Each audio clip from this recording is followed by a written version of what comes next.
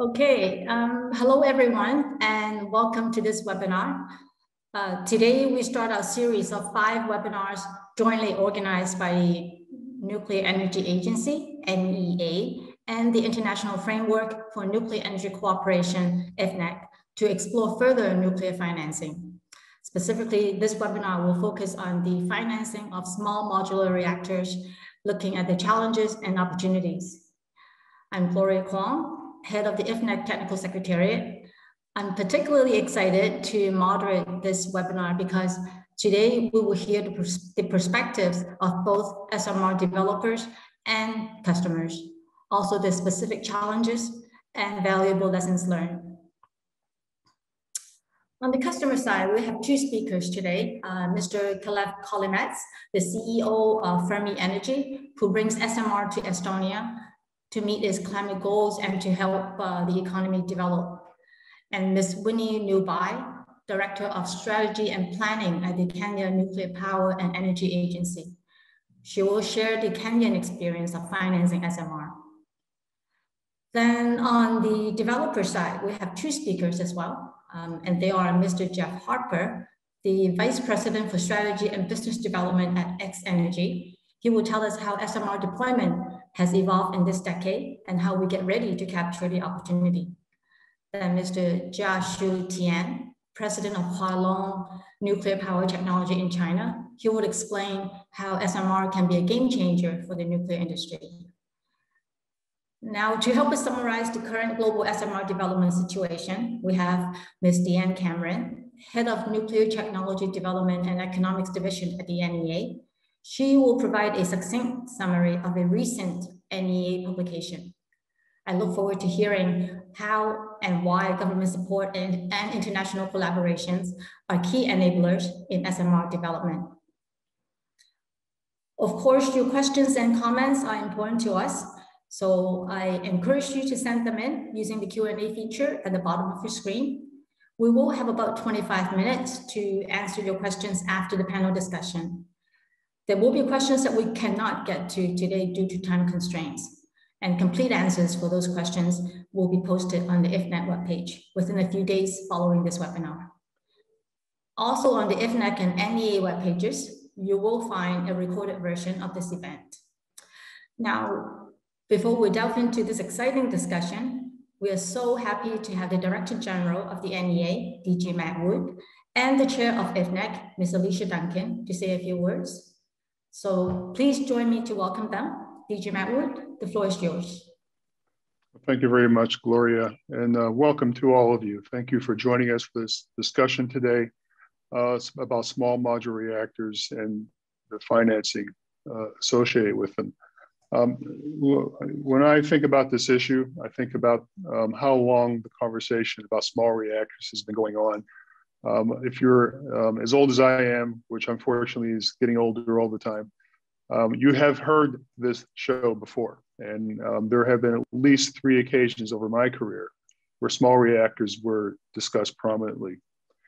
And this time, this 3rd time around, which has been really underway for almost a decade, as we have been watching the development of these small reactors, it is different in a very substantive way. And in that difference, I'll take a moment to recognize the recent passing of a close friend of mine, Dr. Pete Lyons, who was Assistant Secretary of Nuclear Energy at the Department of Energy when small modular reactors really made their most recent assertion. And it really, I think Pete had the vision to see that this time it was for real and that he was in a position to help it. So I think that many of us who are watching this resurgence of interest in nuclear and small modular reactors, that we owe a bit of that to Pete for his vision and understanding that this opportunity really existed. He really pushed this issue, and he and I debated about this quite a lot because I was a bit of a skeptic and he was very much convinced early on. So I give him credit for seeing it. And the reason that I was a bit skeptical is because the economics of small modular reactors has always been very difficult to fully assess. Many people point to the small size of small reactors as being the key difference between SMRs and large reactors, but it's really much, much more complicated than that. There are many different factors that come into play when you're talking about bringing a manufacturing approach to nuclear reactors. The infrastructure that is required, the regulatory issues that come into play, but also the financing. So we're going to have a conversation about financing from people who are probably beginning to think about this a lot more closely, because as these technologies come closer to implementation, financing will become increasingly important. When you look at small reactors, it isn't just simply the fact that they are small. It is that they provide flexibilities and possibilities that are very different from today's reactors. But at the same time, they present questions. And questions and uncertainties and unknowns are not issues that make the financing community very happy. So hopefully over the course of this conversation and other analyses to come, we'll begin to close some of those knowledge gaps and begin to be able to answer some of the questions that are faced by these reactors as they go forward. Some of the questions I think were addressed in a recent report that was released by the NEA that Deanne Cameron will be discussing in just a few minutes. But it really is just the very beginning, because there are over 70 different small reactor concepts being developed around the world today. Many of them are very different. Many of them involve different technologies that we're accustomed to, but they all present interesting possibilities for the future. Over the next several years, as the number of reactors we begin to focus on begins to contract, I think we'll have a much better sense as to what we're confronting when it comes to the financing of small modular reactors. But today, we'll give it our best shot. And today's conversation, I think, is an excellent start. And in that respect, I'm very pleased to be working very closely with the International Framework for Nuclear Energy Cooperation, because the IFNEC brings something that is not part of the NEA framework, which is countries that are first embarking on nuclear for the first time. Countries in the parts of the world, such as Africa, the Middle East, Southeast Asia, where we are not, we don't have members, we're not very active. IFNEC is, and IFNEC brings a perspective about those countries and about their needs that have to be considered as these small reactors are developed. So I'm looking forward very much to work with IFNEC as we go forward with this series of webinars and discussions. And I'm very pleased that the chair of IFNEC, Alicia Duncan, is with us here today to talk a bit more about this from the IFNEC perspective. So Alicia and I will be here for the totality of this webinar, and looking forward to engaging in the conversation. And Alicia, with that, I give the floor to you and look forward to your opening comments. Thank you, Director General. Greetings to my colleagues around the world. I'm excited to join you today for this session on financing SMRs. On behalf of the IFNEC membership, I want to welcome all of the guests. I hear that we are at about 500, and that is simply amazing. I want to thank our colleagues from Poland for their efforts to design this series, and a special thanks to the NEA technical experts, as well as in NTE, as well as the Technical Secretariat, Gloria Kwong and Jimmy Lee, for their superb organization and support for all that IFNEC does. We have a distinguished list of speakers assembled today and an ambitious agenda to cover, so I will be brief. We know that nuclear power project is complicated. DG Magwood has already told us that. It is expensive, it is hard to finance, and can be time consuming. But we also know that nuclear power plants support energy security, energy diversity, and combats climate change. So as we consider the value added of SMRs, we know that the world needs more clean energy, and we need to figure out how to integrate nuclear and renewables so that the messaging that folks receive is that nuclear is a complementary solution and not a competitive one. And finally, we know that countries are facing increasing energy demands with the need for a carbon-free solution.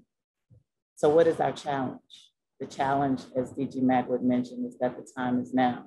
The time has been now, and DG Magwood was in fact the one to mention at our last in-person event at the White House in Washington, DC. The time is now. So the question is, we have a window of opportunity for SMRs as a climate change solution. And what are we going to do about it? What do we know? We know that SMRs offer lower cost, shorter construction period, the factory assembly, scalability, and electric and non-electric applications. So what do we need to do? I guess our experts today will tell us. So I'm looking forward to today's discussion. And with that, let's jump right in. Thank you very much, DG Matt Wood and Chair Duncan. Now, as our time today is limited, I will suggest we go through all our talks before opening the floor for questions and discussion. And with that, let's begin. Our first speaker is Ms. Deanne Cameron. Deanne will give us an overview of a recent NEA publication on SMRs, focusing on opportunities and challenges. Now, let me quickly introduce Ms. Cameron. Currently, Deanne is head of the Nuclear Technology Development and Economics Division at the NEA. In this position, she leads an expert team of economists and scientists supporting nuclear policy development among NEA member countries. Her team performs economic assessment of nuclear financing and assists countries to reduce nuclear costs. Her group also monitors the evolution of nuclear technology, innovation, and the fuel cycle. And before joining the NEA, Deanne was with the Government of Canada as the Director of the Nuclear Energy Division. She led and coordinated Canadian public policy on nuclear energy and served as the chair of Canada's Small Modular Reactor Roadmap and Action Plan. With that, Deanne, the floor is yours.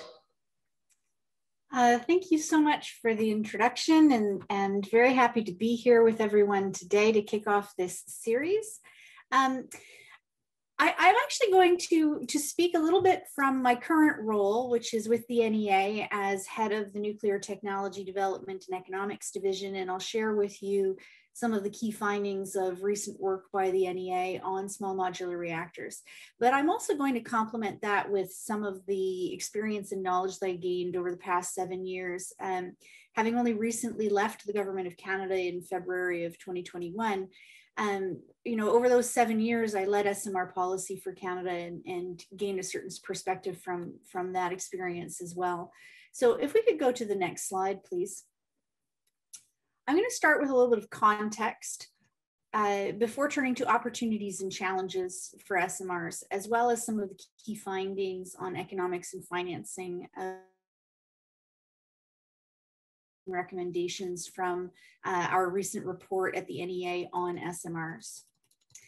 First, starting with a little context. This slide is fine for this. Every discussion about energy innovation, including nuclear energy innovation, exists within the context now of a global climate change crisis. And we know that every credible model shows that nuclear has an essential role to play in displacing carbon emissions, mitigating climate change, and enabling sustainable development. We know that affordable and reliable energy is a driver of economic development, and clean, affordable, and reliable energy is a driver of sustainable development.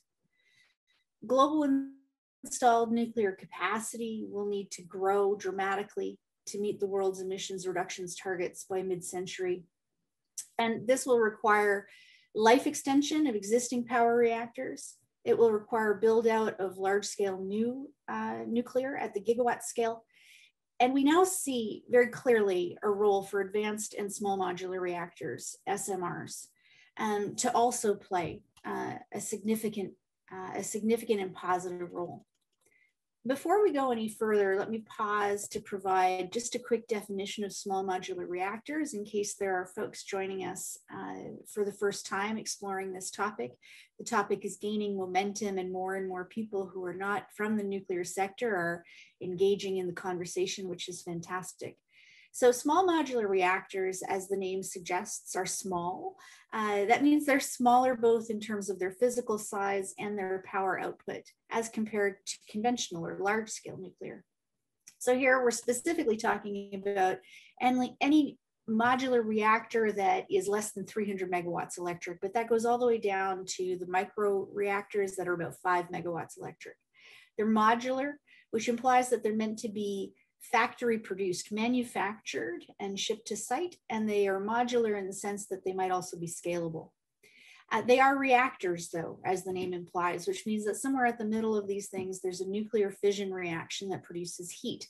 And that heat can be used directly to drive a turbine, or it can be used to drive a turbine to create electricity. Depending on the temperature of the reaction, and that varies by design of SMR, the heat might drive a steam turbine or a gas turbine, creating additional efficiencies. Which brings us to the opportunities for SMRs. Markets are signaling demand for smaller, simpler, inherently safe, affordable, and financeable nuclear power technologies. And those technology providers that can provide that combination of attributes, I think, have the potential to see great success.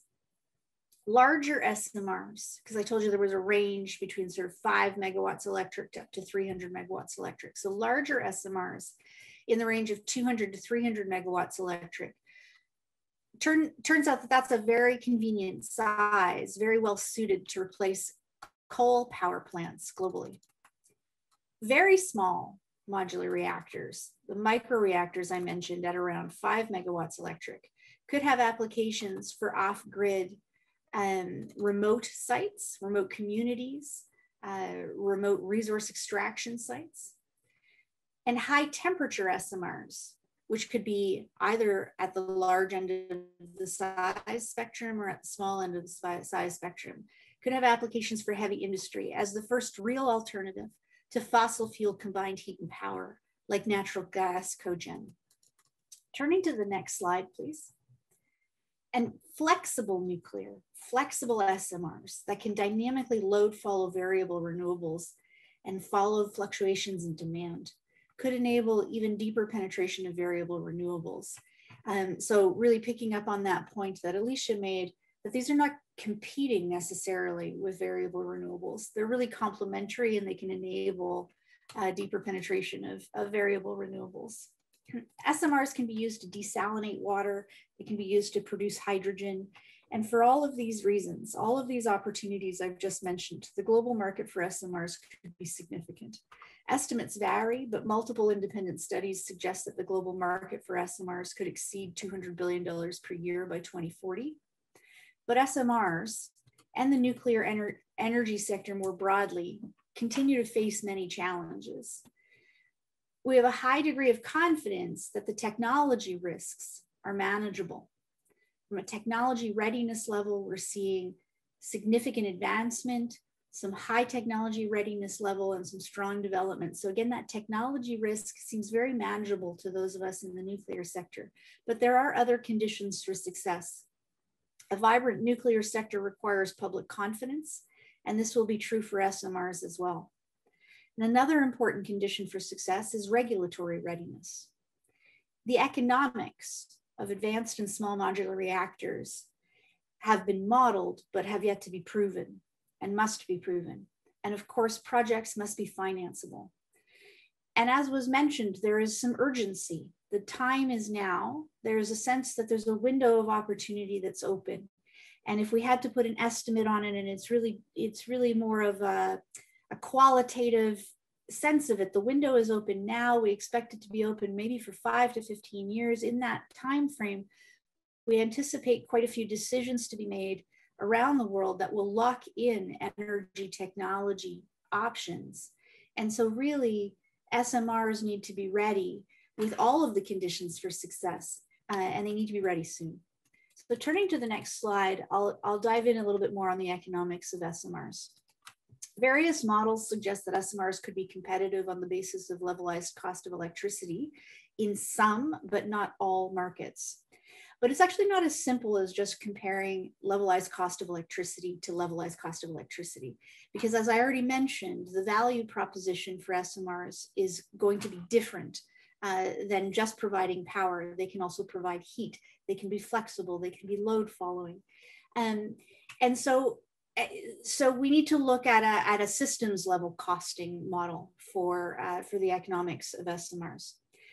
We see that economic competitiveness of SMRs will depend on fleet economics, or as economists would say, economies of multiples, which will require modularization of design, simplification, and very importantly, standardization, all of which enable factory production and can bring to bear the benefits of advanced manufacturing. And to really enable fleet deployment across international boundaries, we need to make progress on international enabling frameworks for SMRs, including not only regulatory cooperation, but a much more ambitious goal of harmonization to the extent possible of licensing requirements, codes, and standards across international boundaries. These are the dynamics that are envisioned that will counteract the fact that we're making them smaller.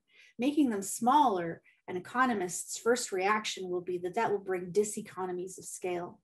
But we hope to introduce economies of multiples. And the way to do that is through the factors I've just referred to. Turning to the next slide. On finance, SMRs will only succeed if projects are financeable, which is the main theme of this NEA IFNEC webinar series. And this is the first of 5 discussions, and it will be followed by a large workshop in Warsaw, Poland in 2022. I'm really looking forward to this series and the upcoming workshop in 2022, because this question of financing will be critical path for the success of SMRs. While some uncertainty remains, it is expected that affordability, scalability, and shorter payback periods will be attractive attributes for financiers. The inclusion of nuclear and SMRs in ESG, that is environment, social, and governance financing, and climate financing, taxonomies, and green finance envelopes will also be important. Various models suggest a sensitivity in particular to the cost of capital, that is to say the depreciation rate. And so these are the factors that need to be unpacked and explored.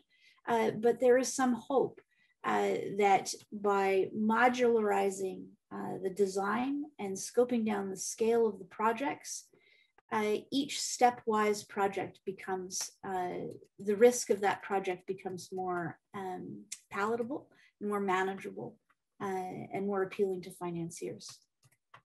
Turning to the next slide, I'd be remiss, of course, if I didn't mention our NEA publication and to give you the URL where you can find it on our website. It expounds on many of the points I've introduced today.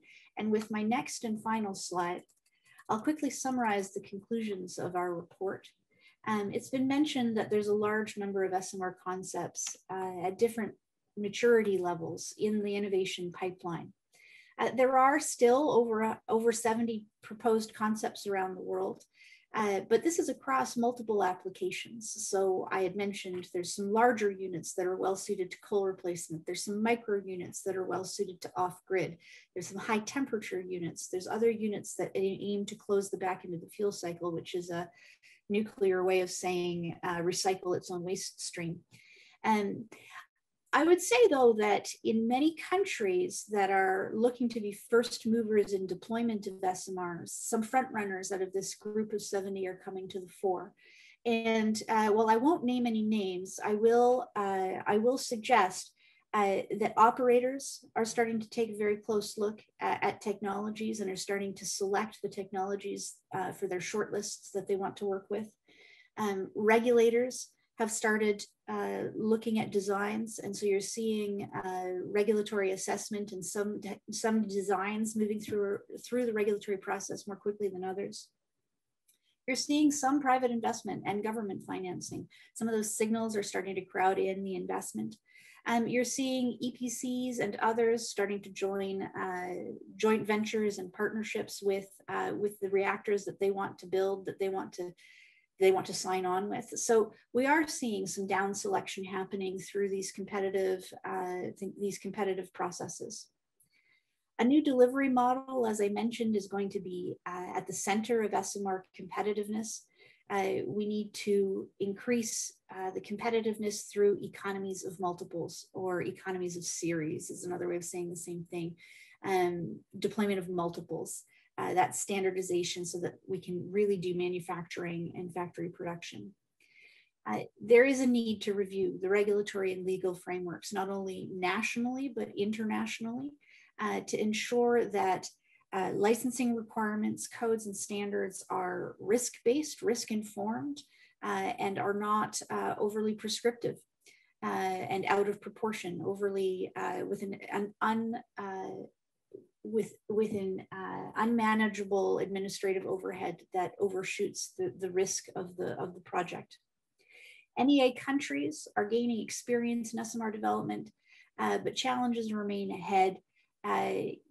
You'll see around the world, countries are working on national programs, Canada, the US, the UK, Russia, others, and international collaboration, we believe at the NEA, is going to be so important to enable us to meet the time window that we have here. The time is now, and especially for the advanced reactors, no single country can really bring them to bear to commercialization on its own. It's going to take some collaboration. It's going to take global value chains, international collaboration on technology, on economics, on financing, and on international enabling frameworks.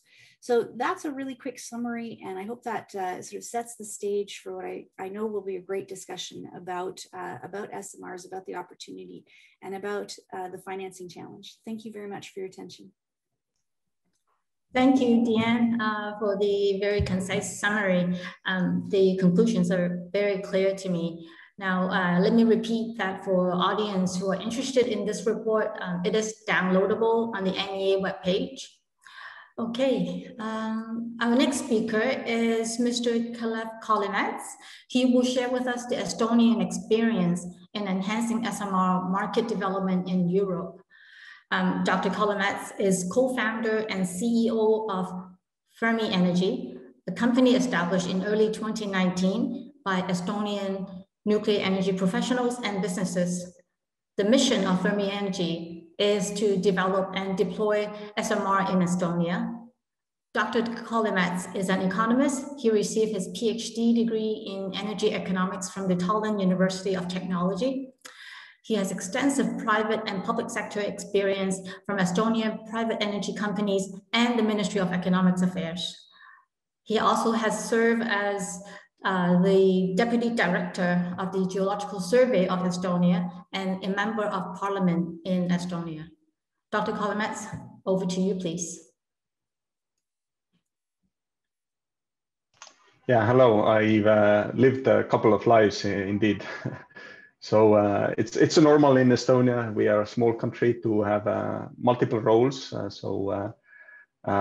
But yeah, I would go to my story about Fermi Energy and Europe because we are in European Union. So this is our founders team, and we have now 12 staff. And as I was speaking last year, we were in the money raising. We concluded basically a week ago the fundraising for this year, and we now raised total of close to 4 million euros. And one special factor is that we have 1,300 investors. So we are basically a publicly traded company. And indeed, 95% of those investors are Estonian. And yeah, it was pretty amazing to me to see that there were originally we aimed to raise 500,000 on the investment platform, and but the total subscription was 4.4, and we closed the money raising at 1.68. And the logic, it was a bit complicated, like money raising always is, but the logic here is the same as almost like Tesla. So these technologies are interesting, and this is the fundamental. And obviously they have a ability to scale. They have a ability to be future technology, and therefore it is possible to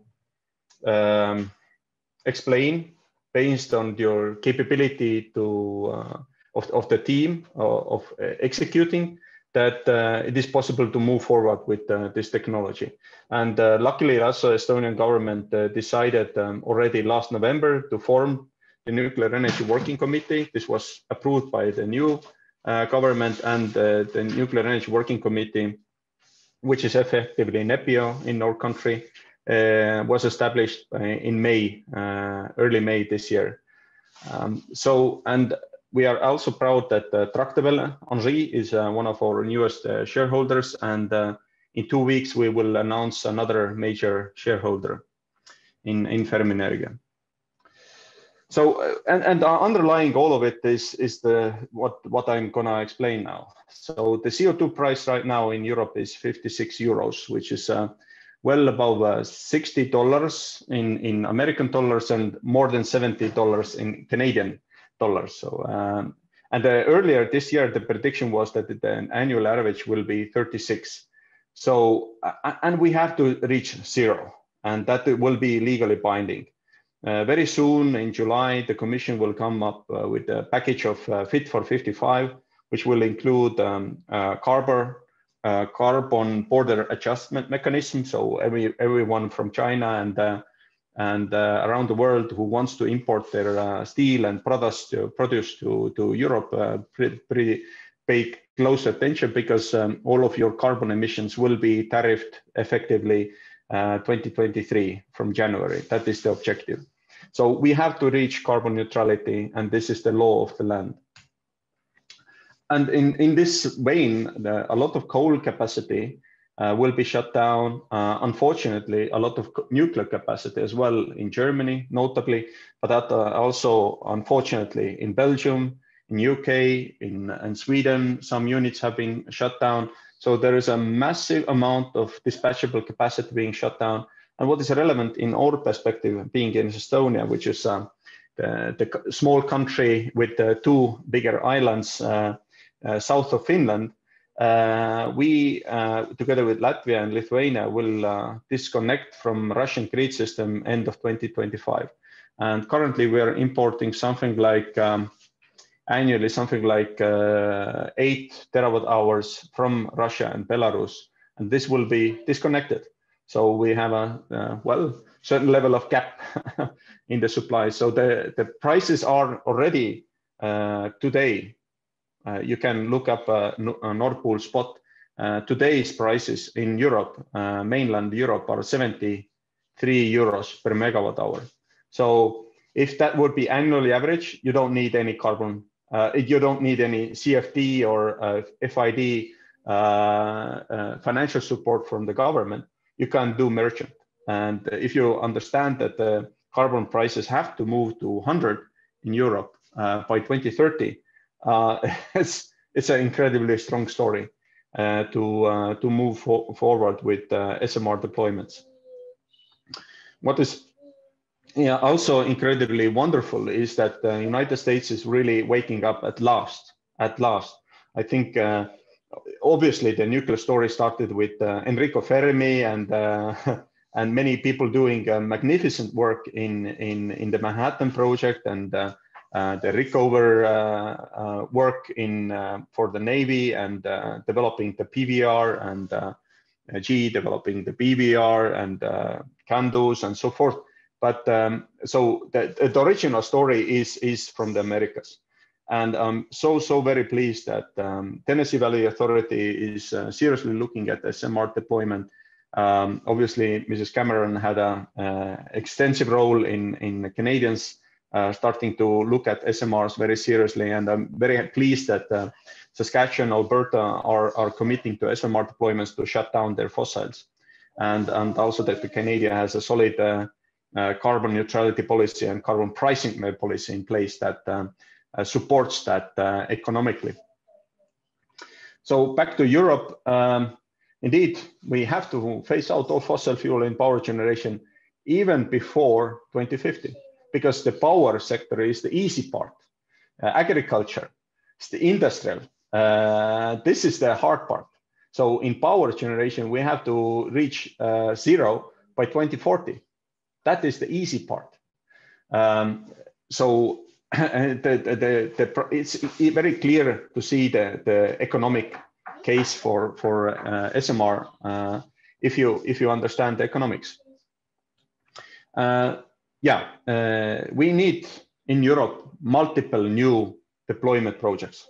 And if you understand that the deployment is one part of the business, and then construction is another part of the business, and then asset management, like operation or power generation, is a third part of the business. And you understand that each of those parts of businesses have to be financed on their own in a market economic setting. Then you're not anymore in 20th century, where you had to have all the money upfront and finance it upright. Then you are able to understand that each of those businesses is a separate financial opportunity, or different people or institutions financing it. So development financing, construction financing, and asset financing are totally different things. Total different institutions are involved. And yeah, normally financial engineers don't meet nuclear engineers. That is one of the problems as well. So and yeah, I fully agree that we have to have standardized design. Now, a little bit about Ferminergia, how we got together. We understood very simply, no one else is going to do that work that we have been doing.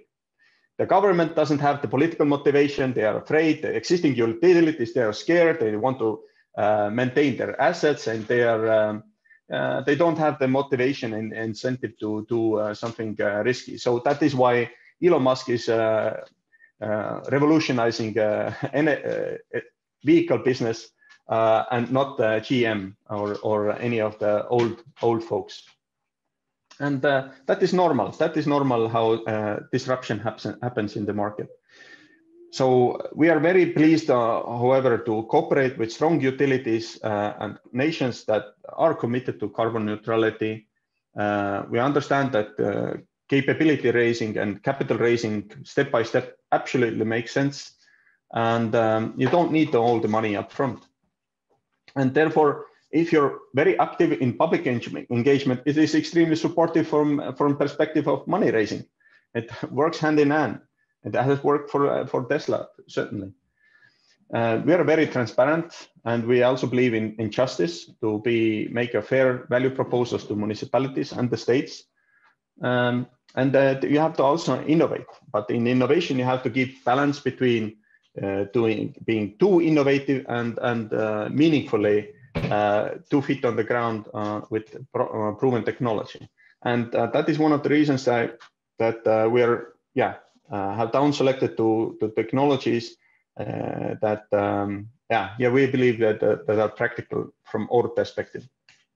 We're cooperating very closely with our friends. This year we're studying with Tractebel, Vattenfall, and Fortum the ultra-safe technology very deeply.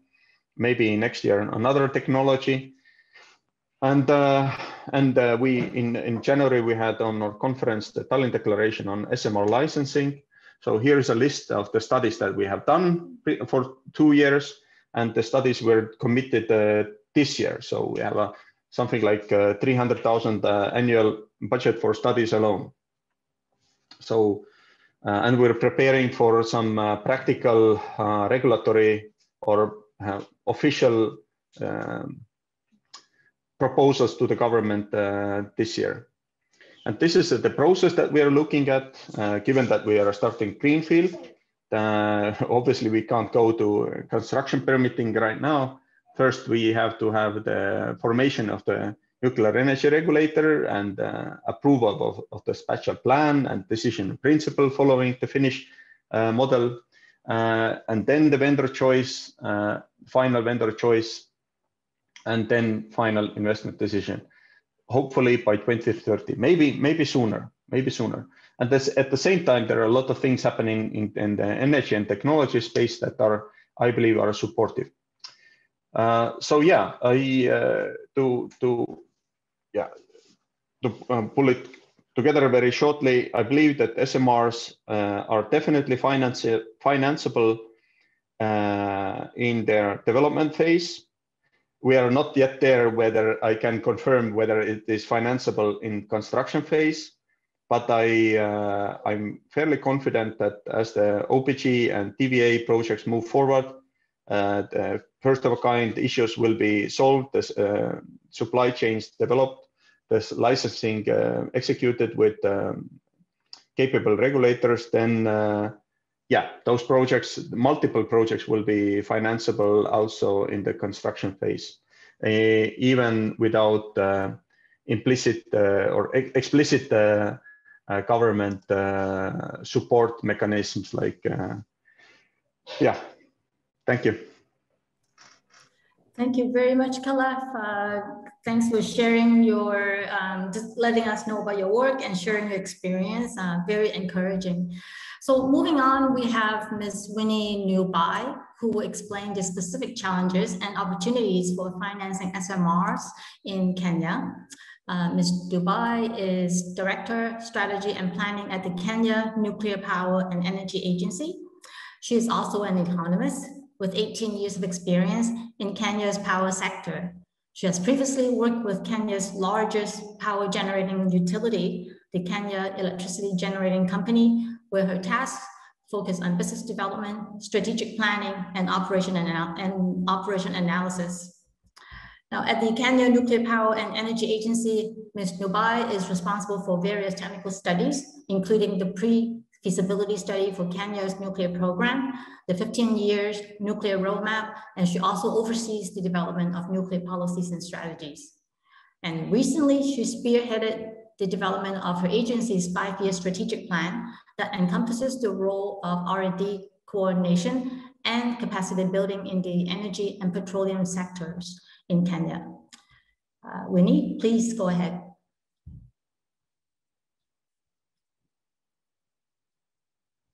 Thank you. Thank you very much, Gloria, for that fantastic introduction. Good morning, good afternoon, good evening.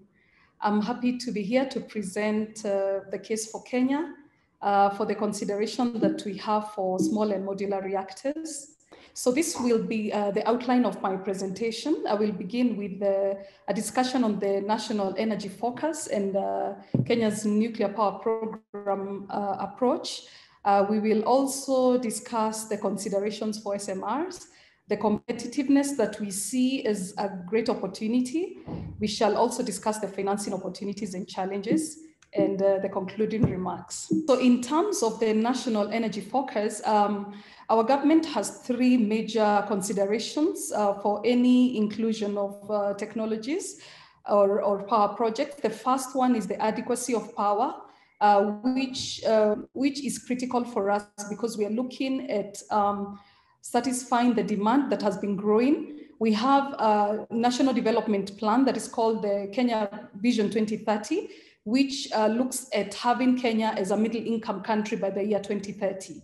In that plan, there's a significant number of projects that are anticipated to have a large demand for power. And so the adequacy of power becomes very critical. The other issue is reliability, which means consistent and available power as and when it's needed. And of course, one of the biggest one is competitiveness. So these are the 3 major critical factors that we are looking at as we consider even the SMRs. Next slide, please. I would like to just have a brief discussion on the nuclear power program approach that we're using in Kenya. We are following the International Atomic Energy Agency milestone approach, which of course we all know is a 3-phase approach. And in phase 1, we had a political decision that was made for the nuclear energy inclusion in the energy mix. Following that, our organization was established and we developed a 15-year roadmap, which gave an outline of all the activities that needed to be implemented for all 3 phases. So we have a roadmap and clear timelines for that. We have also undertaken several technical studies, the pre-feasibility study for the nuclear power program, the grid study, siting studies have also been undertaken, preliminary siting studies. And there has also been development of national policies and strategies on the radiation waste management, as well as nuclear fuel cycle, nuclear security and physical protection, as well as a preliminary human resource development strategy. These have really been high-level policy documents that are guiding implementation of the program. We have also embarked on legislative and regulatory aspects, In 2019, the first major national law on nuclear was enacted, and this established the Nuclear Regulatory Authority that is now overseeing the implementation of the nuclear power program.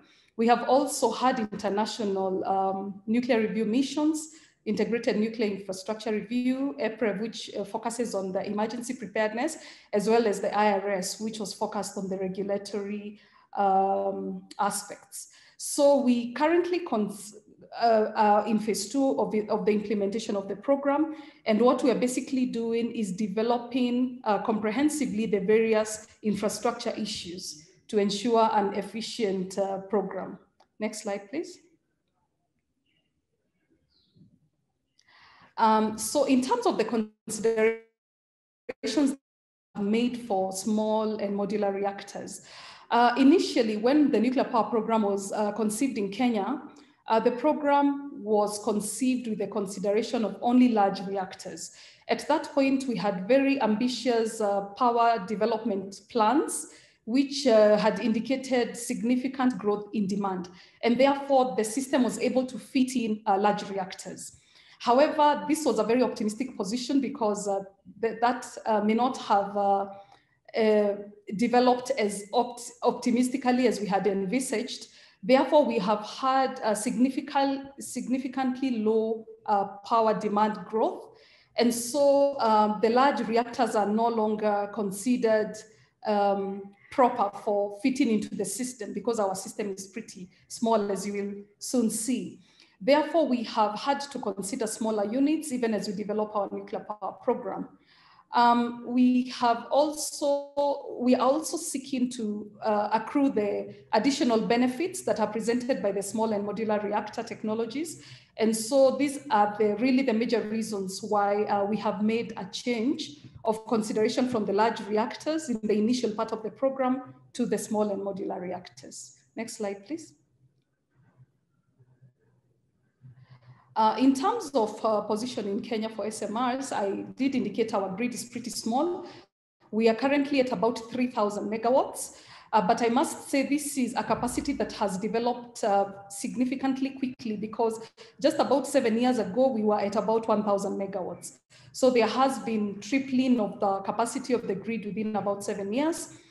We are also looking at SMRs as attractive because of the reduced impact of capital costs. And of course, this introduces an affordability aspect for Kenya.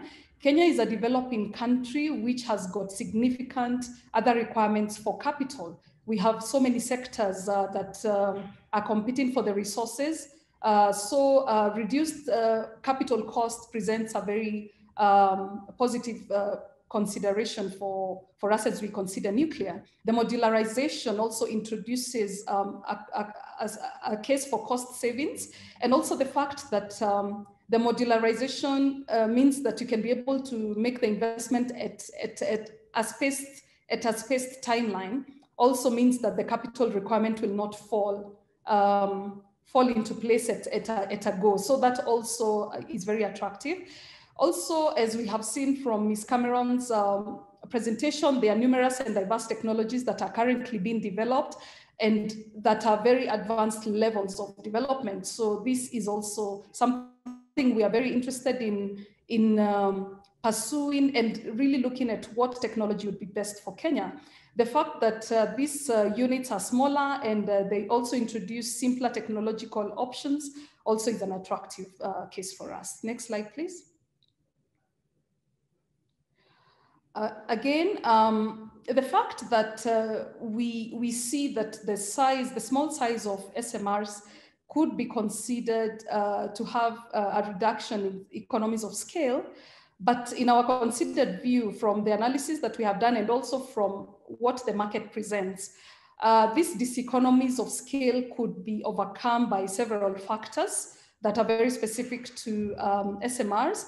For example, when there's shortening of construction time, of course, there's a lot of savings in terms of the interest during construction.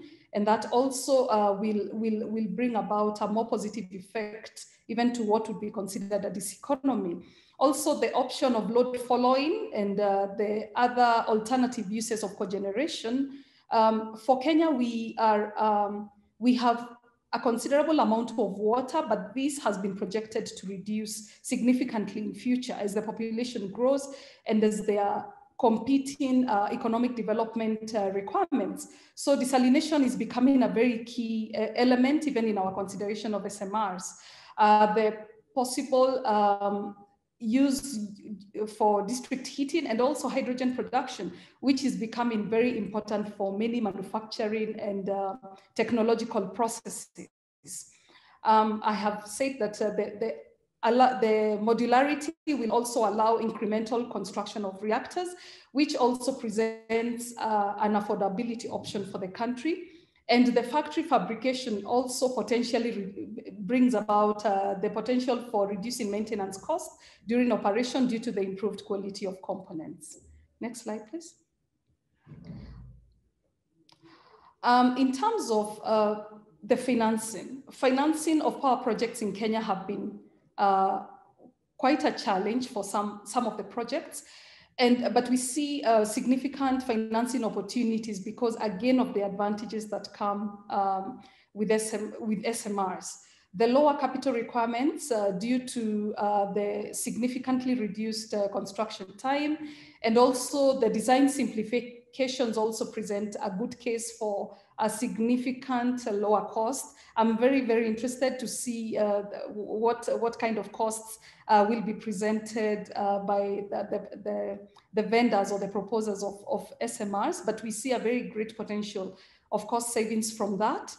And also the fact that for us in Kenya, we feel that financing can be enhanced by power purchase agreement with the off-taker. Most of actually all the projects that we have in Kenya are already guaranteed by power purchase agreements. And so that has not been a problem in the past. And this is the format that the government intends to take in terms of future power projects. So we also see that if the SMRs is introduced in the medium term, this would be the same. And so it would be, the financing risks would be pretty much covered by the power purchase agreements. Next slide, please.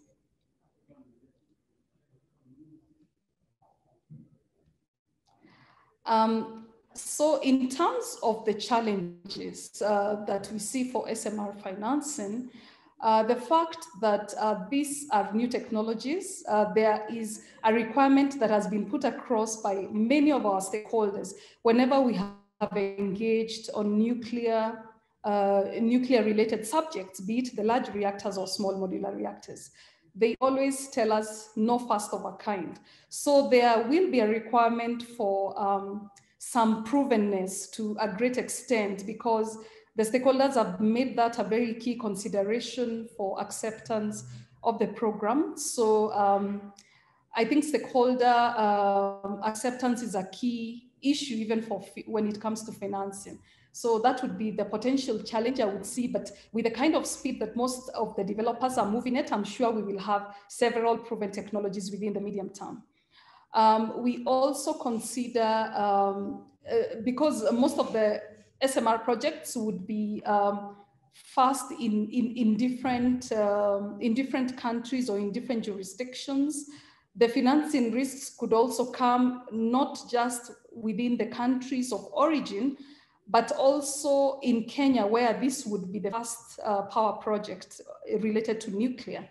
So just the fact that this would be the first nuclear power plant that would be implemented in Kenya, I think other than the first of a kind issue, the fact that this is the first nuclear power plant, then that would be an issue that may need some surmounting. But I believe that subsequent units would already have overcome that challenge.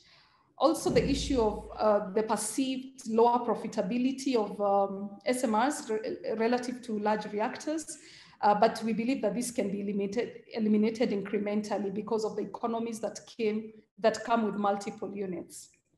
Next slide, please. So in terms of my concluding remarks, I think one of the biggest issues that I see of great significance to Kenya is the competitiveness of whatever technology that is introduced. So there will be a lot of need for us to get good information that we can be able to introduce in the national planning process and be able to justify the competitiveness of SMRs in Kenya. So far, all the power planning that we have done at the national level has only considered large reactors because that is where we have a lot of information that can be used for planning. However, we're looking forward to getting detailed information that can be able to give a chance for SMRs consideration in the national plans. And within that, we also feel that the competitiveness of the SMRs should also be significantly high so that it can also be able to compete with the other technologies.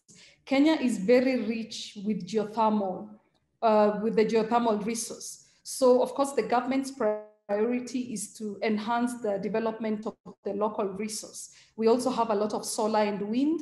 So the competitiveness becomes a very, very key issue. But we are very confident that a lot of work is going in the development of SMRs, and this will introduce competitiveness.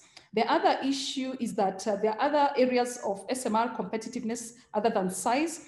For example, there could be the issue of decarbonization. Right now, Kenya does not have the problem of carbon because we have a lot of green energy. But as we continue to put in more investments in the power sector, there are lots of thermal power projects that have been put online for implementation. So decarbonization will also become an issue for us at some point. But most importantly, the fact that we need a technology that can have smooth or seamless integration with variable renewable energy generation, that is significant for us because we also have a lot of renewable energy technologies and projects that are envisaged to come online in the short term and the medium term. So thank you very much for listening to me. I will be looking forward to questions later. Thank you so much.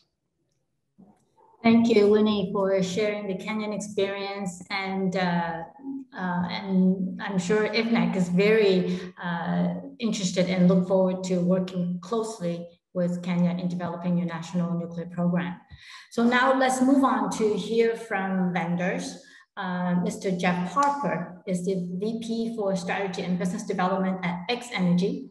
Mr. Harper directs long-term business plans specifically focused on customers, partners, and markets. He has 30 years of entrepreneurial, general management, and nuclear power industry experience in Africa, Europe, and the US. Before joining X Energy, Mr. Harper worked at the Westinghouse Advanced Reactors program, where he was a commercial business development program leader and the initial commercial leaders for its small modular light water nuclear reactor program. And at the same time, Jeff also served as a vendor inspector for the US NRC, where he led more than 30 management, technical, and quality assurance inspections and audits of nuclear power plants and vendors. He serves on the Nuclear Energy Institute Supplier Advisory Committee, the Nuclear Alternative Projects Technical Advisory Board on Puerto Rico, and from 2018 to 2020, he was the vice chair for the US Department of Commerce Civil Nuclear Trade Advisory Committee 6th Charter. Jeff is also a frequent speaker on advanced nuclear technology and commercialization. He received a bachelor's degree in metallurgical engineering from the University of Cincinnati and an MBA from the Harvard Business School. So Jeff, please tell us SMR deployment is good news, not fake news. Thanks.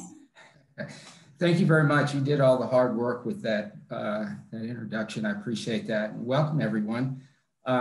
Special thanks to IFNEC and IFNEC Chair Alicia Duncan, and also NEA, Honorable Bill Magwood. Thank you very much for the opportunity to discuss this very important topic.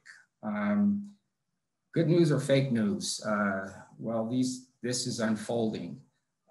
So let's start off by talking about X Energy. X Energy, those who know X Energy, we design reactors and fuel. Namely, we have our workhorse reactor, I like to call it the XE100, which is a high temperature gas reactor. It's fueled by TRISO fuel and what we call pebble form. We also have a mobile reactor, which is really focused on Department of Defense applications. This reactor is 1 megawatt, so really less than 5 megawatts. And then we have our TRISO fuel. We produce the TRISO fuel and the pebble form in all forms. And we're looking to serve the entire market, not just the XE100 with our fuel. And finally, we have a large effort in space applications. So, you know, thermal propulsion and also lunar surface power. So just a bit about the what makes our XE100 special. Namely, it's modular. So our standard plant would be 320 megawatts electric, meaning that we would have 4 modules of 80 megawatts electric. Our fuel, you know, we look at the actually the pebble form of fuel here. The TRISO fuel is being really a game changer because we look at the safety case being within the fuel itself. And then the ability for flexibility. So electricity production, but the exciting thing is the process heat that comes there. High quality process heat, looking at 565C, 16.5 MPa. And that allows us to, again, service the water desalinization, also provide the petrochemical industry. You know, district heating can be done, and also, I guess the crown would be hydrogen production is also possible with this high temperature steam.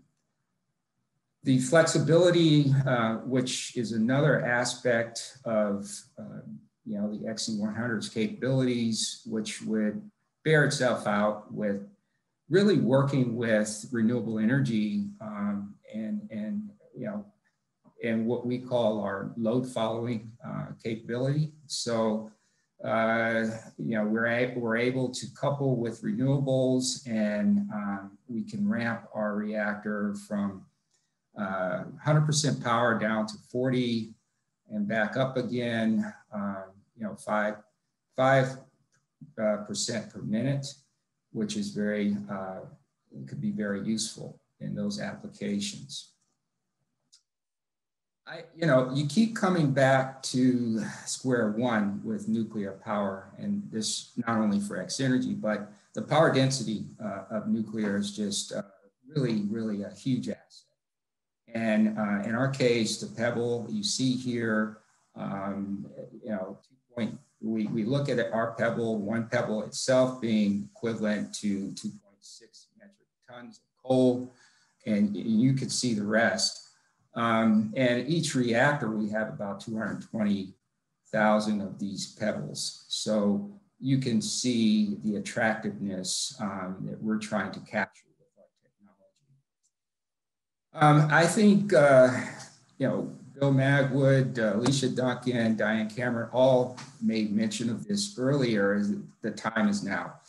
And, you know, we're seeing, at least in the US and frankly across the globe, that there's this unprecedented convergence. And, you know, we've got the climate change crisis, along with you know, not only X energy in terms of you know, technology innovation in this space, but others as well. So we have that.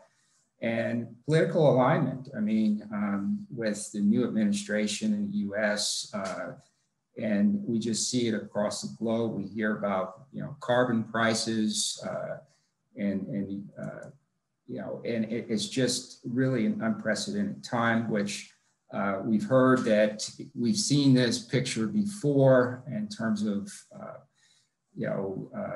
maybe being the time, but I think now is at least our view at X Energy is the time. So a lot of pressure, and every day we get up at X Energy, we think about deployment, deployment, and this decade.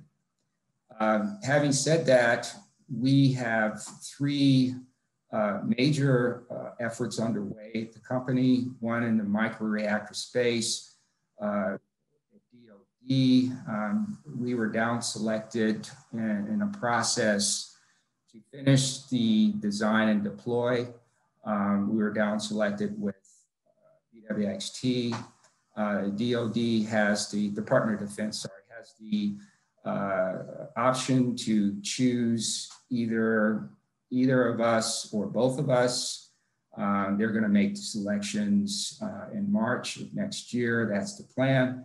And the winner or winners will benefit for approximately 300 megawatt market within DOD.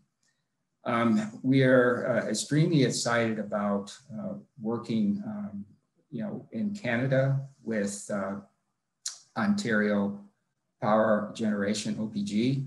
We're very optimistic there. It's tremendous opportunity. We were down selected with two other competitors, GE and Terrestrial Energy. We will learn this year if we will be selected to deploy our reactor at the Darlington site. And the commissioning date there is 2028. So indeed this decade.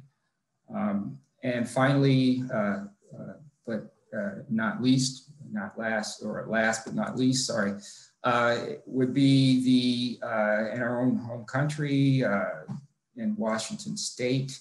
We've teamed with the Department of Energy on what we call the Advanced Reactor Demonstration Program there. We are looking to work with Energy Northwest there in Washington again to deploy by 2027 is the plan. The overall cost of the project in terms of the fuel, licensing, cost of deployment, all in $2.4 billion. We're looking at very grateful to DOE for this program. They're looking to match 50%, match that 50%, that cost 50%. So in other words, 1.2 billion in partnership from DOE. So ourselves and TerraPower have been selected for that particular opportunity. And we're very optimistic that this also will be able to launch this decade. So between the three, we're optimistic that we can launch this decade. At X Energy, our thinking and deployment is really in three different spheres here: public and regulatory, commercial, technical. I want to unpack the public and regulatory and also commercial, some of our thinking and challenges and approaches. The technical, as Diane Cameron pointed out earlier, is something that we are very comfortable with and we have a handle on. It's the other two that become wildcards, especially when you're looking at investors and working with strategic partners. So this just gives you a very, very high level way that we think about deploying in the commercial sphere. We're looking at three different areas, I would say markets, if you will: electric power utilities, the industrials, which would also include these integrated energy systems. In other words, the water, desal, the hydrogen, all of these type markets. And then again, there is this new frontier, which distributed power markets where, I think the future of this technology is going, especially in areas where the grid is not as robust or is not as large, and maybe even some industrial applications. So if we go back to the electric power utilities, there are all kinds of commercial arrangements, but typically we're looking at a license or technology licensing agreements with them. They would own the plant. So we're looking at a build, operate, transfer model. And that is quite simple. The financing, simple, relatively speaking. Utilities are not looking to invest in X Energy or any subsidiary project company or anything like that. So it's pretty much a straightforward transaction. Project financing utility is namely going to handle that. So there's really straightforward as these go. If we look at the industrials, though, that's where we start looking at the opportunities to be strategic partners with these industrials. And typically what we've seen, and as we've discussed in the market now, they're still wanting to own, but they're wanting you to build, they're wanting you to operate, and they're wanting you to manage, because most times they don't have experience in nuclear. And then to contain the risk, there would be some talk of setting up a separate company, or either they may even be interested in investing in X Energy itself. So we're looking at all different scenarios there. But the big prize is the new frontier market. As we start thinking long-term in the future, this is where you're working in situations where there's really no nuclear background or whatnot, and we're looking at setting up a project company and looking at building, owning, operating, and managing.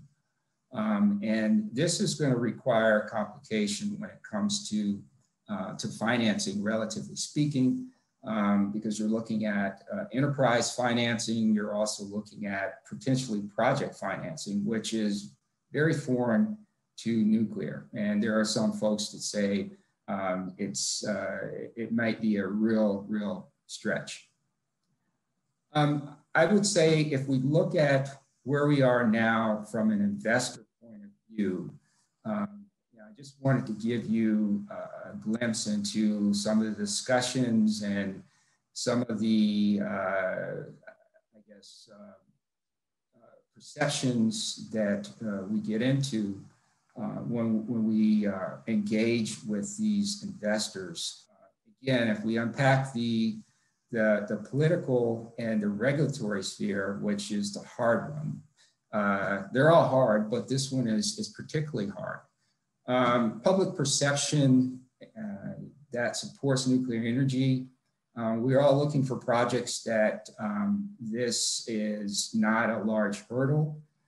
Just so happens that our ARDP project and with Energy Northwest in Washington State, they've been really, there's the Clean Energy Transformation Act. They're talking about eliminating coal by 2026 and zero carbon electricity by 2045, which is very good support for making the case for small modular reactors, and namely XE100.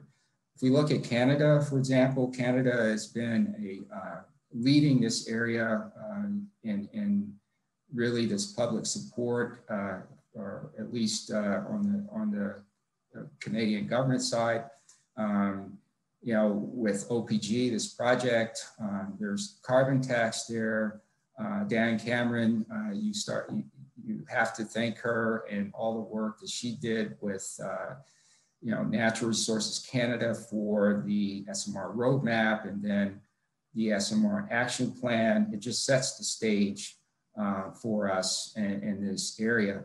So investors who look at this and the comments we've gotten from them is obviously carbon prices are going to drive a lot of our acceptance of working with you as a company and investing. But we look at these policies and it helps us with our confidence.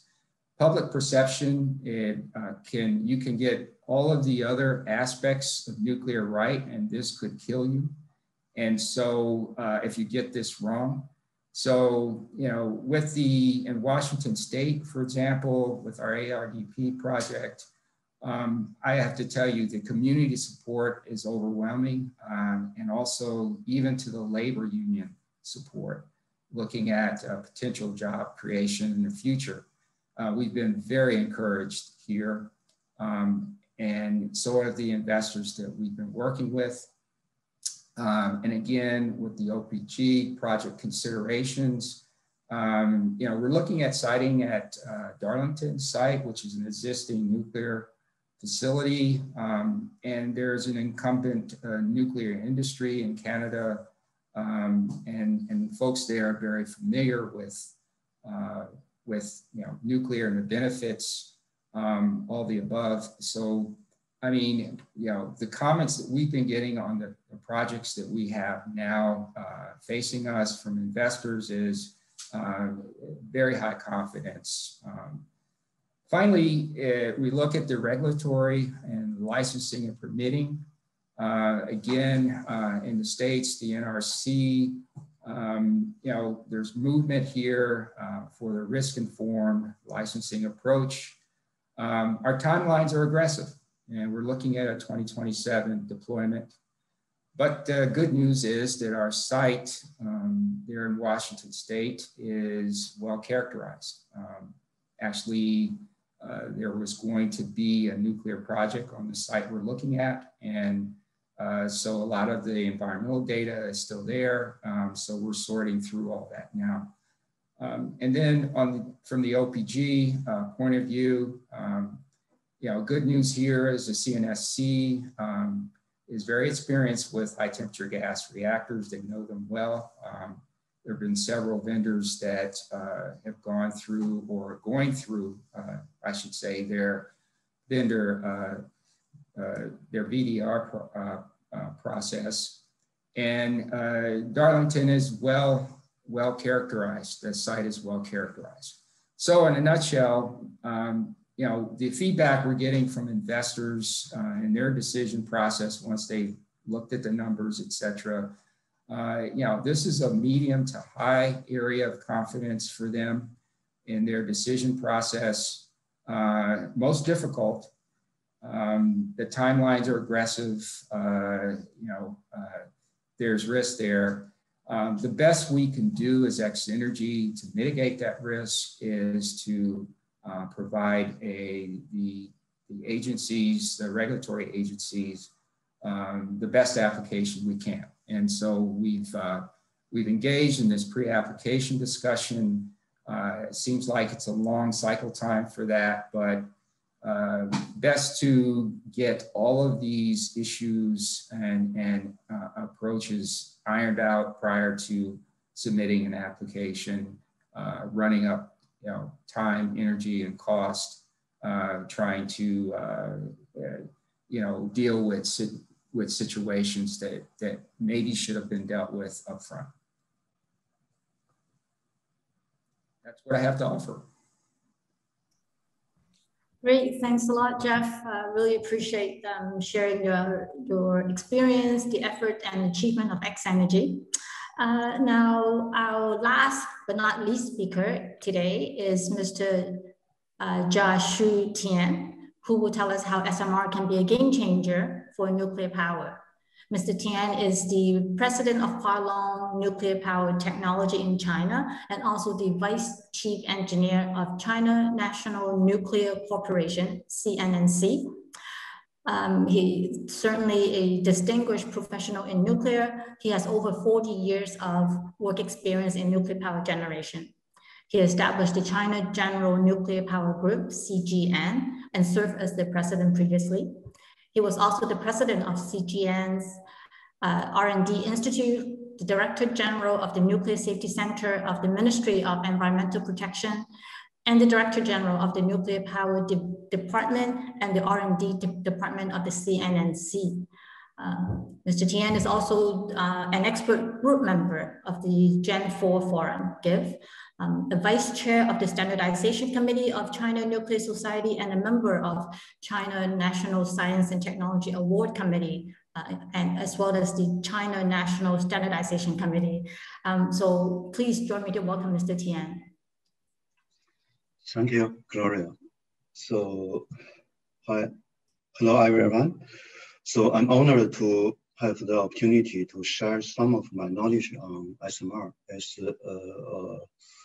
very basic, pre-thinking on that.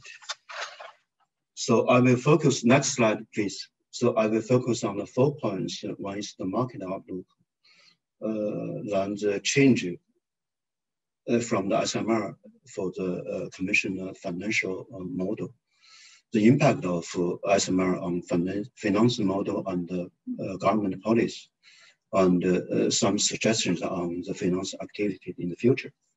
So next slide, please. Next slide, please. Okay. So the climate goal and nuclear energy is what we have the environmental to discuss the nuclear energy and the SMR in the future.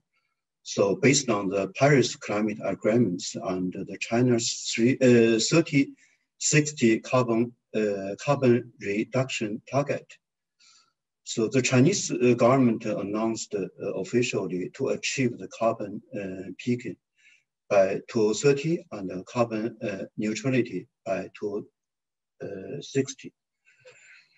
So achieving carbon peaking by 2030 and carbon neutrality by 2030, China currently accounts for more than 65% of coal-fired power plant. So that means it's a big challenge for the future. So next slide, please. Please, next slide. Okay. So as, previous slide, please. You can do one more. Okay. For nuclear as a dispatchable power with high energy, it's possible to become an important basic energy source in China. By end of 2020, China has already 5,102 kilowatt of nuclear power. By the government announcement in the future, the developing nuclear power has become a long-term stable strategy for China. It's very important.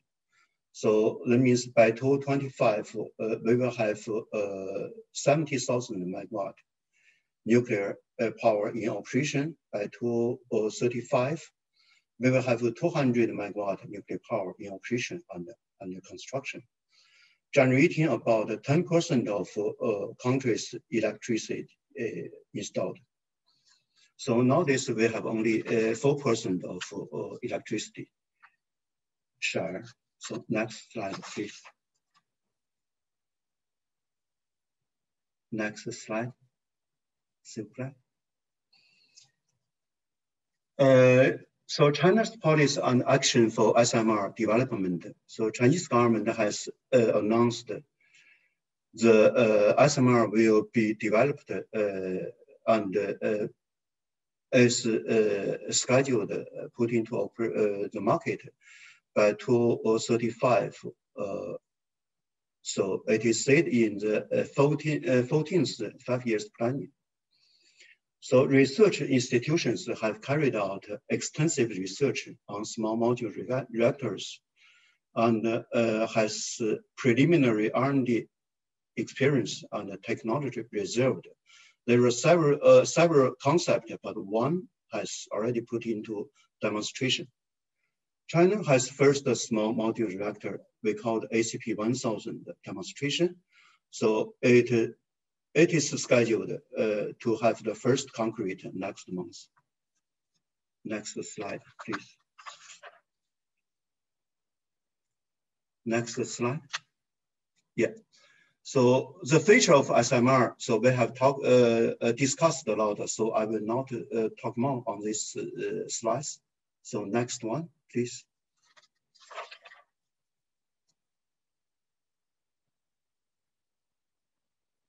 So please, yeah. So the technical features of SMR are more compatible with the need and market of China's inland than conventional pressurized water reactor. What we have special requirements for inland because the inland in China is something different for the cost side because inland is much more, populated by, the population is really high, and so we need the inherent safety to reduce the risk and to reduce also the cooling source, and so we also to have a demand on the less area for the crowded people, the region. So low power core reactors so means we develop the SMR between 10 megawatt to 300 megawatt. Is more adaptable for various needs. So small modular reactor technically solves the key safety issues on PWR and can be a major complement of large PWR. So SMR has also an optimistic outlook for Chinese nuclear market in the future, especially for the inland area. So we ask for, we will have zero, the EPZ, there are no emergency preparedness planning in outside power plant. So next slide, please.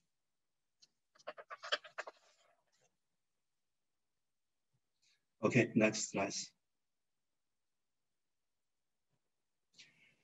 So now I will discuss a little more on about the changes on the finance model. So the SMR will be a game changer. We understand the change compared with the traditional nuclear power design, procurement, and construction model. This is reflected by the following areas.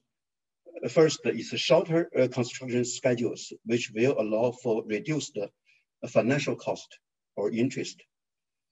The second one is for individual projects, a decrease in construction and installation cost, but relevantly an increase in the design and equipment procurement cost, because it's manufacture, build, and will have integrated characteristics. So we say the design and the manufacture cost will be relatively higher than the others.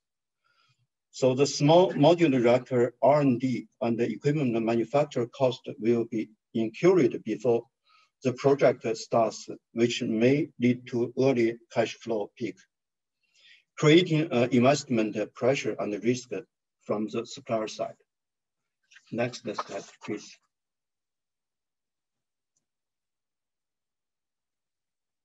So overall, the total investment in SMR individual projects is much more lower, reducing investment risk and allow for rolling development. But the investment risk and pressure is shifted from the owner side to the supplier side and the other stakeholders. That's we have understand. So please next slide. So in typical PWR projects, the proportion of construction and the installation cost are relatively high. For SMR, on the other hand, has a much higher proportion on equipment cost. Since the shorter construction period, the cost of construction and installation activities are all lower.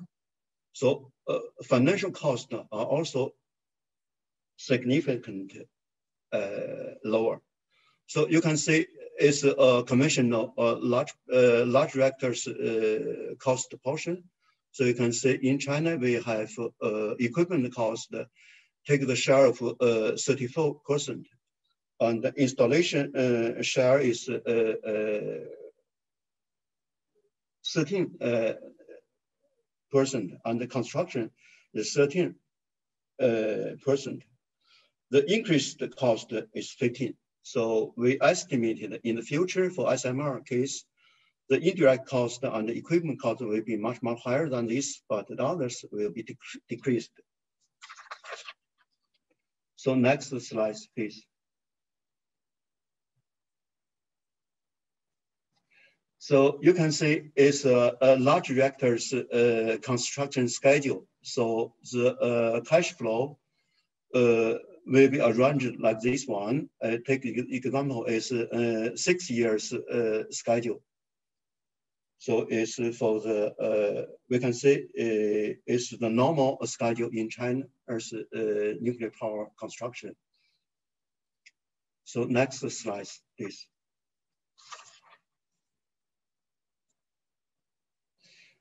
And also we see, we assuming that for SMR, the construction schedule will be within 3 years. So the cash flow will be like this one. So the starting from the design, the procurement, construction, installation, commissioning. So we see with the less construction schedule, we will save some money, but the cash flow will be more forward. So next slide, please.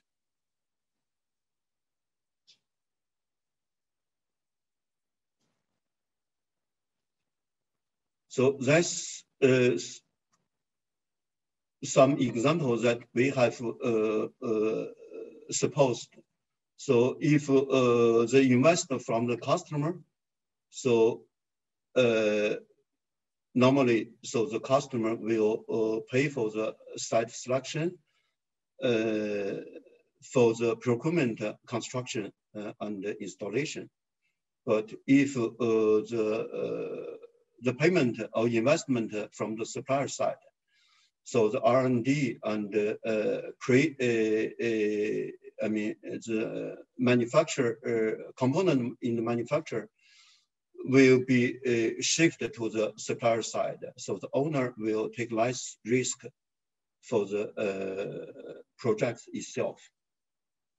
So next slide. Okay, so next slide.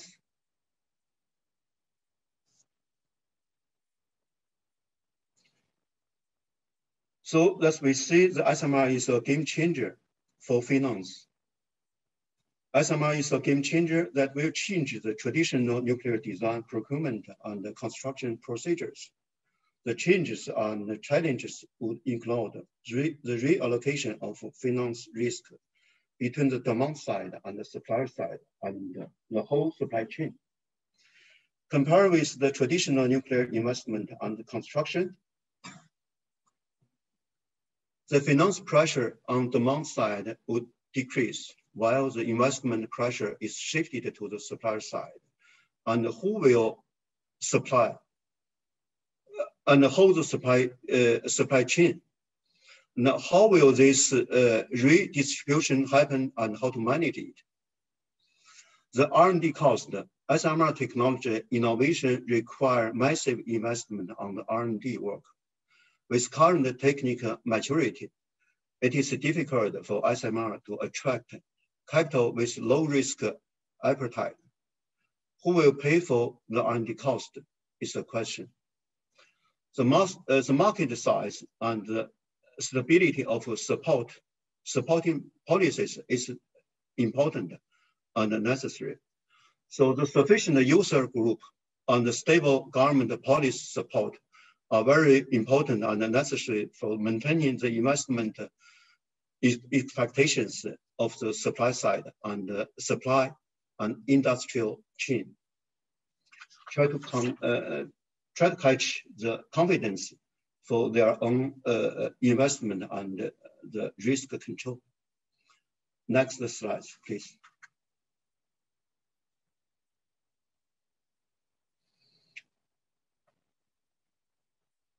So the SMR finance demand could be satisfied with the appropriate financing approach and financing policies. So for the financing approaches, so during the phase of SMR R&D and V&V, as well as SMR project demonstration, investment from the government's state-owned investment institutions and consortium should be introduced. In SMR project promotion phase, diverse investment will be introduced. So it's very important to see the supply side investment. We need a stable and continuous policy support from the government on SMR development are necessary for the banks to grant long-term loans with low interest to the supplier side. For the demand side, that means the utility or the end users, the investment will be attracted by sufficient market size. If the end user is limited, so we will have not the scaled efficiency. So that means, so we need a relevant large end user or user group to support the standardization and the scaled efficiency. So next slide, please.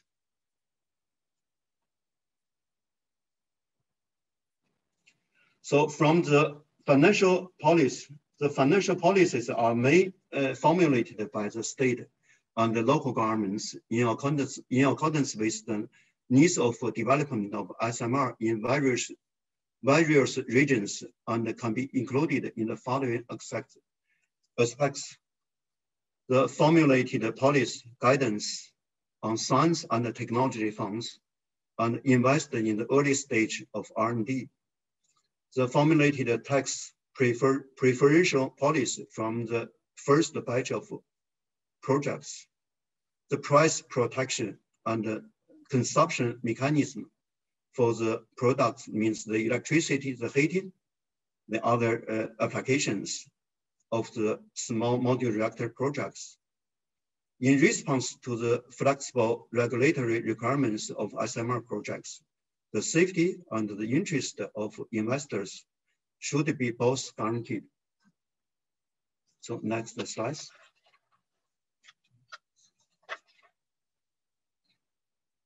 So the discussion and the suggestions on the SMR's finance method. So we think about the following games participants are required to cooperate and unify their planning. The National Policy Making Department, the Science and Technology Funding Department, the Industrial Management Authorities, and the bank. The innovative R&D institutions, industrial chain, and project investors, owners, and operators. From the R&D to the SMR installation, I mean the real NPPs, it is necessary to formulate detailed game rules in every link so as to clarify each responsibility and benefits from the whole industrial chain, the investment and the risk control, the financial and the cash flow needs and allocation, the control of resource and the return of the value.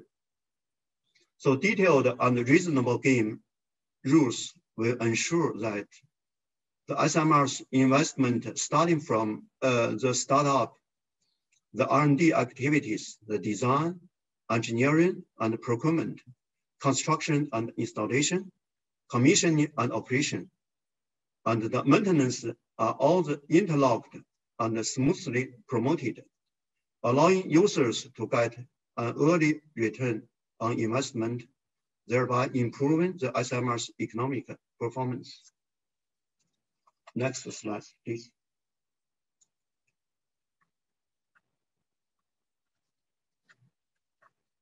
So as a summary, we can see the SMR have better safety performance and scalability. The SMRs and the large pressure reactor, large PWR reactors have significantly different capital investment characteristics. The government support and guidance is very important for us in the initial stage of SMR development. So thank you for your attention. Thank you so much, Mr. Tian. I see that we are running out of time. And for that, just let me, I think we only have time for a couple of quick questions. And as promised, all the remaining questions will be posted. So please let me ask maybe Mr. Harper.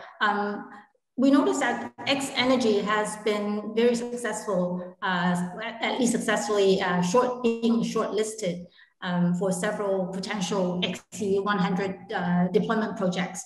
This has obviously resulted in the company having to ramp up its staff and other resources to catch the opportunity to meet this demand. So can you share with us what has been some of X Energy's biggest challenge in attracting and closing investments from new investors, please? Thanks a lot for the question. Lots of challenges, but even more opportunities.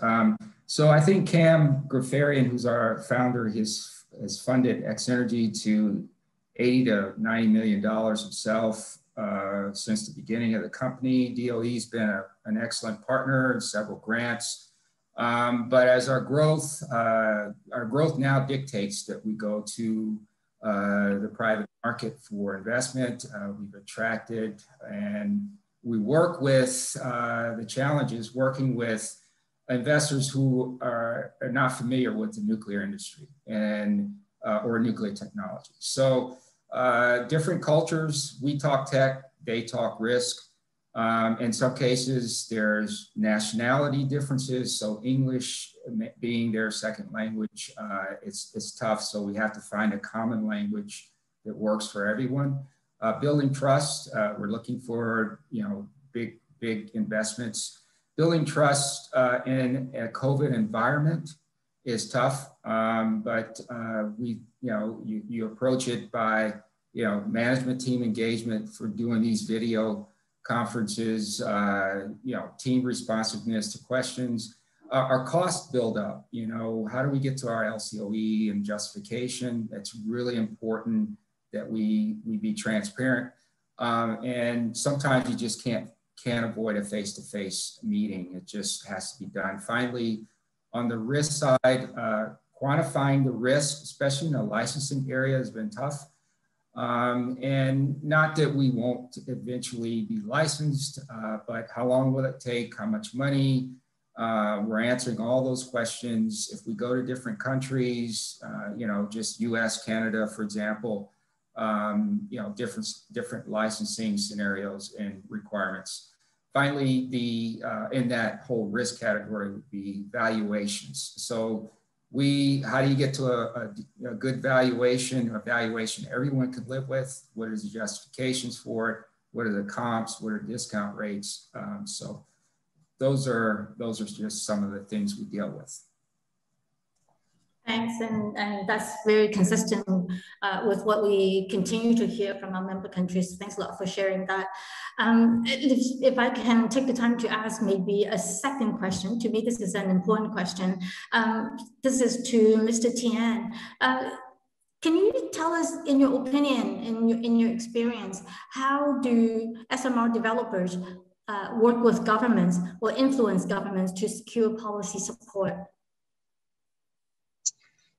Okay, thank you. In my case, the investment for the R&D almost all from the government. And the government also gave a tax reduction for the first batch of the folk.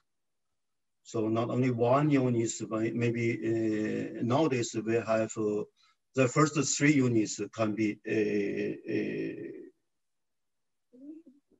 funded or can have the tax reduction, and also filled in tariff. I mean, the electricity price will be fixed in some time. So also it's very important. So we need, I mean, so big company like CNC can carry out the risk and the demonstration. So in our case, the government support program support the HTRPM program, and HTRPM now is coming to the commissioning phase, and is under the cold functional test and hot function test. Then soon will come to the first loading. And the Trisophil commercialized manufacturer is ready to supply for the field. And for the small scale PWR, we call the ACP 1000. As I already told you that it is approved by the government for the engineering demonstration, and will have their first concrete next month. But it's far away from the commercial demonstration. So nowadays, the high temperature gas cold reactor demonstration, the cost is relatively higher compared with the PWR. And for the small scale PWR, so the demonstration construction schedule is forecast around 5 years, but I have no confidence it will be smoothly progressed. So maybe it will take a little longer, and we will see, because we can make a lot of paperwork, but the fact is, how can we realize it? So for the HTRPM and for the ACP 1000 is one kind of engineering demonstration, and we are looking forward in the future if it will have the commercial purpose, or how can we achieve the commercial demonstration in the future's market. Anyway, so we try to find the solution. Okay, thanks. Yeah, and I guess just like anything else, the sooner you start a dialogue with the relevant stakeholder, the better. So we probably can take a couple more quick questions. Let me ask Winnie this question. Winnie, you mentioned in your talk that you talk about the potential challenges for SMR financing. So can you tell us what is the greatest challenge in financing nuclear projects in Kenya, and how can this challenge be overcome in SMR financing, please? Thank you, Gloria, for the question. And I think one of the biggest challenge that I see with current power projects is the issue of government guarantees, whether in terms of additional guarantees, even further to the PPAs. Sometimes some investors do require further guarantees. So that has been a bit of a challenge for some of the projects. Another challenge currently for power projects would be social issues. Sometimes we have had projects that have gone through the full length of even having signed PPAs, but social issues do come up. About 2 years ago, there was a coal power plant of about 900 megawatts that had been approved to the final stage, but there were community issues that came up, and the project was put on hold by the courts. Again, the issue of county governments. For the last 10 years, Kenya has been implementing a devolved system of government. So we have 47 counties in Kenya, and these governments are taking a more active role. So in terms of how this can be overcome for SMRs financing, I think for the government support, this will be very important, whether through PPAs or whether through even ownership of especially the first project, because the people always trust the government more than they would trust private people. So I see that as a great enhancement of the financing of the SMRs.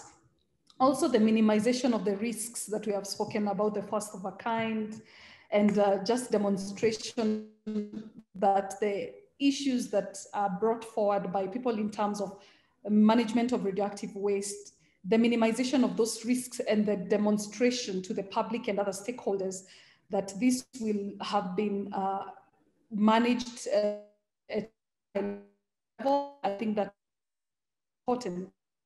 The issue that comes for us is the regulator, because this was the body that was previously overseeing ionizing radiation regulation. And so there will be need for a demonstration that the regulator will have will be able to issues of the nuclear power program. So that could also have an element of the confidence by investors coming into the country to invest. And finally, stakeholder engagement is very key. It can make or break the project, whether from the financing point of view, because no investor will be interested to have any negative aspects on the ground. So that is very key, and we have started doing that very proactively, even as we continue into the next phases of site characterization for the nuclear site. So that is a very key issue for us, both in terms of the project success in all elements, including the. Great, thanks a lot, Winnie. Now, I noticed that Mr. Calumet has to leave sharp at 4 o'clock. So I do want to ask him one very quick question. Like, Caleb, please, 30 seconds. Can you tell us what is the most important lessons learned that Fermi Energy would give to countries, especially, let's say, embarking countries? Don't be afraid. Okay, that's very insightful. Thanks a lot for that. And yeah, and more concretely, that don't be afraid that it is too difficult. Don't be afraid that it takes time. Don't be afraid that others will not necessarily support you straight away. Don't be afraid that you have critiques. Don't be afraid of that. Be a grown-up about that. And if you're confident in yourself, that you're able to lead others, you're able to instill confidence in others investing into your project. So it's that is our national motto in Estonia, how we are independent. Don't be afraid. Yeah, that is quite simple. Thank you. And also, don't be afraid to become more active in international activities. You can learn from each other, or we can learn from each other. So I see that our panelists are very efficient in answering the questions.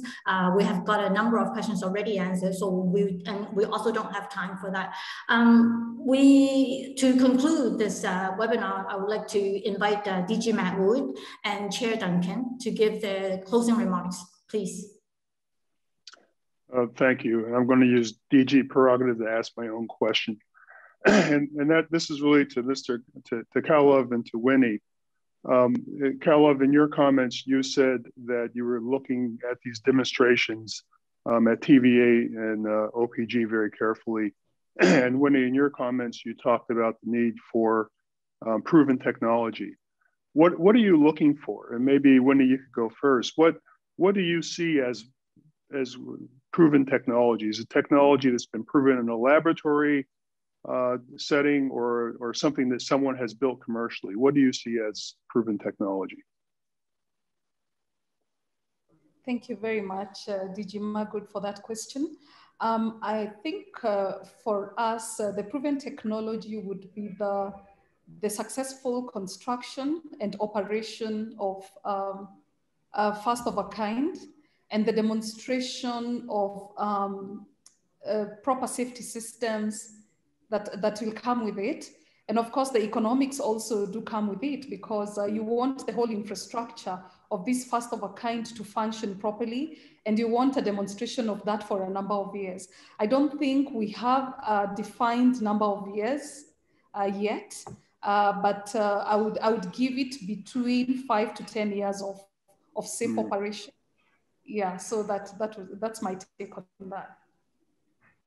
Very interesting. Carlo? Yeah, very quickly. There was an excellent question in the Q&A about risk allocation, and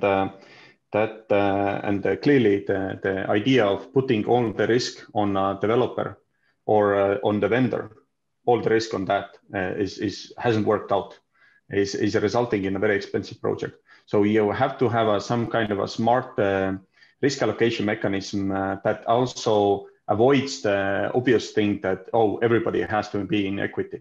So there, we have to scratch your head and think that we are really in this new century, and there are many opportunities to have a risk allocation that is appropriate, at the same time legally certain, and that puts everybody in the same boat, so to say, for at least the construction time. That is, I'm looking forward how these utilities develop those contractual methods, also knowing that they're kind of a little bit different entities compared to us in Europe and in a different situation. So that is, and obviously excellent project execution, learning on all the Vogel mistakes and stuff like that. So looking forward to that happening very soon. I appreciate that very much. I think your comments, I think, are actually very important for people to hear. I'm sure that Jeff and Mr. Tian are listening very closely, because there's a very big difference between a laboratory demonstration, which I think people are talking about, and commercial deployment, where you look at these economic issues. So that's very important to highlight. So with time having escaped, let me simply thank all of the speakers. They were excellent presentations. I learned some things here today, and there's a few things to take forward. And I will close my remarks by saying, here is Alicia to close this out. Alicia, please. Thank you so much, Director General Magwood. I want to thank you and the NEA team, both NTE and the Technical Secretariat, our colleagues from Poland, and the IFNEC membership for organizing such an amazing event. I was very interested in all of the presentations, and so glad that our IFNEC membership came through once again with their presentations.